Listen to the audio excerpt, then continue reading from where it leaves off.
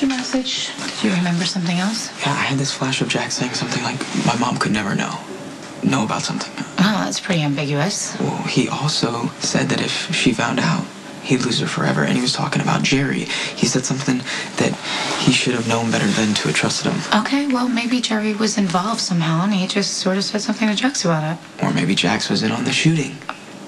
Michael, come on. I don't know about that. That seems like impossible. I wasn't the target. My dad was. Yeah, I know. And I know Jax and your dad don't get along, but it's really, really hard to believe. That I got shot because Jax was trying to get rid of my dad? You do realize that this is a huge accusation. Yeah, but that's why I need you to help me find out the truth. If I'm right, I need to tell my mom about Jax.